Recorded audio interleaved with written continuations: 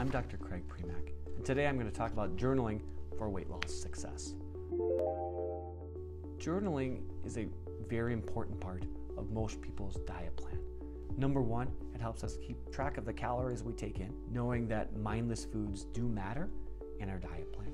And number two, trying to correlate things that happen in our day with the will to eat or desire not to eat. There's two ways to journal food. It can be done with a notebook.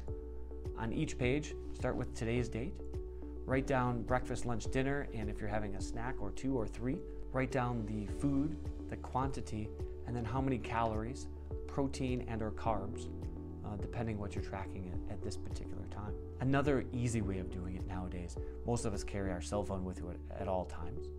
And cell phone, there are many apps. The most popular ones is MyFitnessPal or Lose It.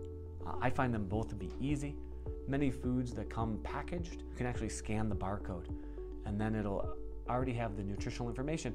All you have to add in at that point is the quantity that you ate. The second reason I think it's very important in weight loss to journal is for stress control and impulse analysis, let's say. So we all have stressful parts of our days. We all get into arguments. We all get stuck in traffic. We all have things that make our blood boil or that make us really happy, really sad, and so forth.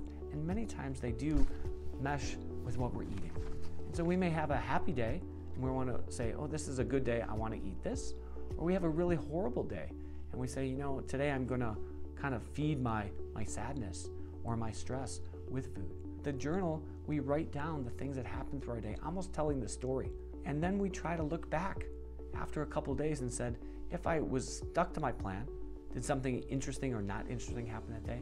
If I went off my plan, do I think there was a reason? And then the next time you're in that same situation, and trust me, there will be that same situation that happens again, how can I do it just a little bit better?